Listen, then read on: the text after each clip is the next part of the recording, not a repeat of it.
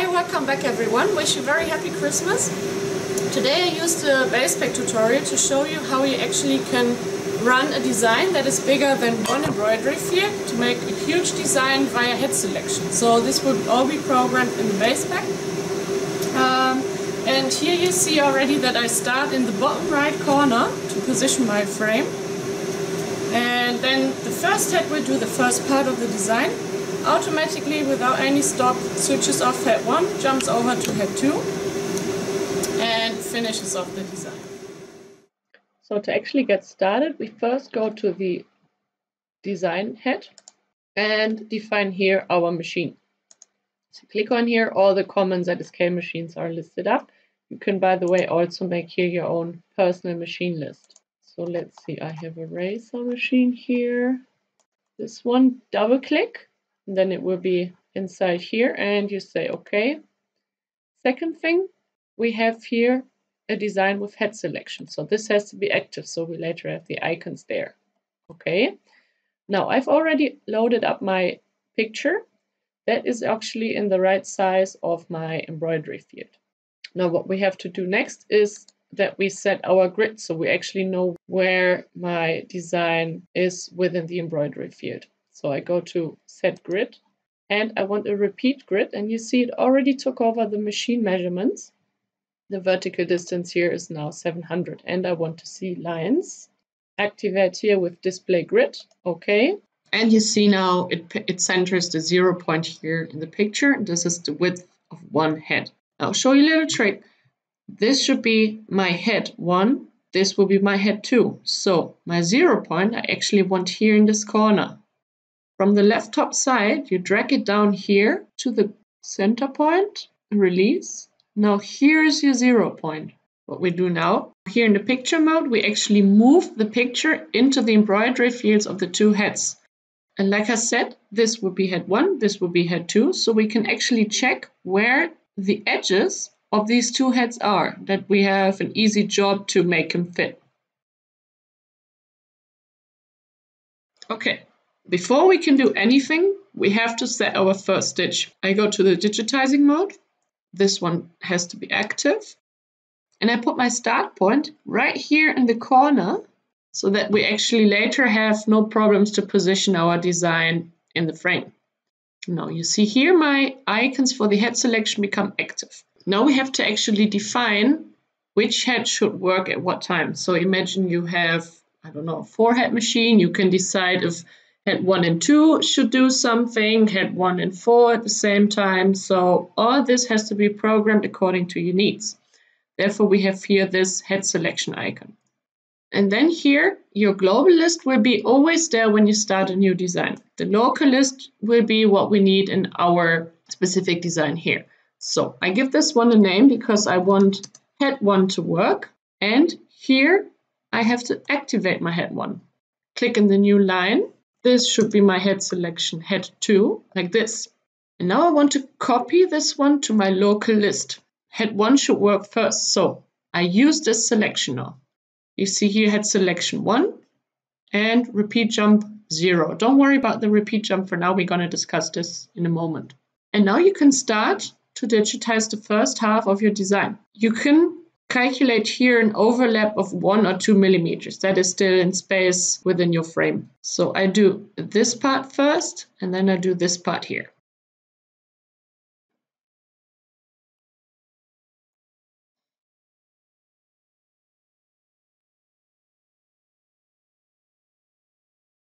Now I have to end here, enter, fixing stitch, trimming, move over here.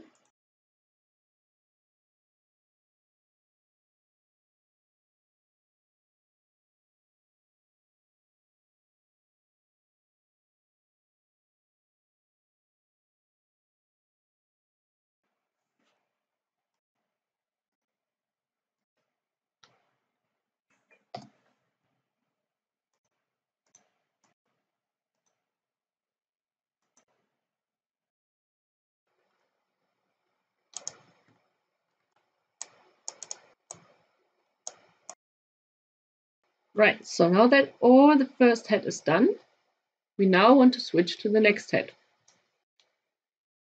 Therefore, we go back here into my head selection and now pick head number 2. Copy to local list and use head selection. Now take a quick look here. Head selection number 2 is active and we have a repeat jump -1. Okay, imagine the following. This is head number 1, head number 2.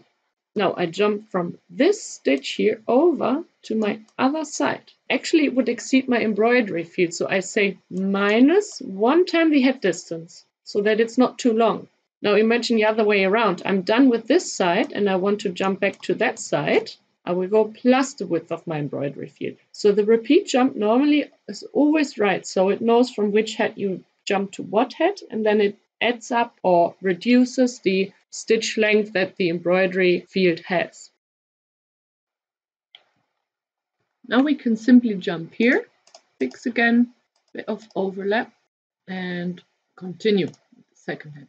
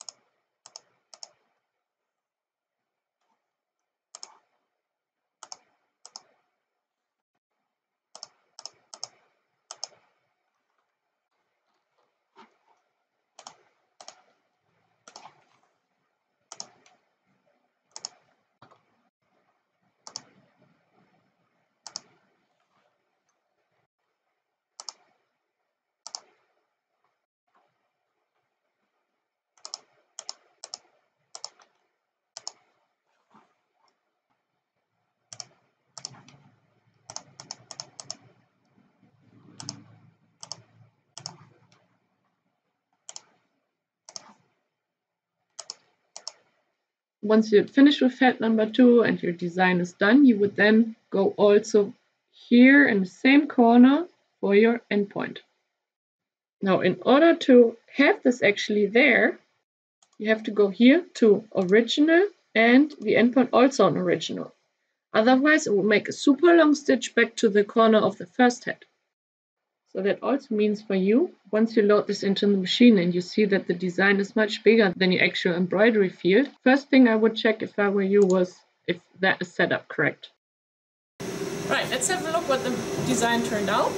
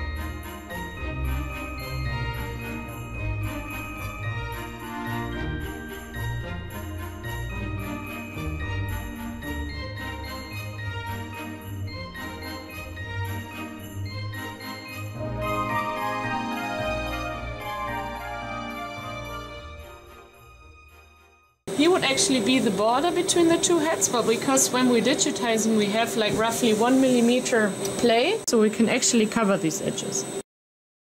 Right, that's it for today. I was actually showing you a video on head selection, in our case on a 2-head machine.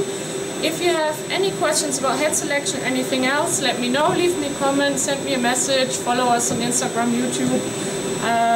If not, I thank you once again very much for watching, and I hope you have happy Christmas, you all stay healthy, and then we see you in 2021.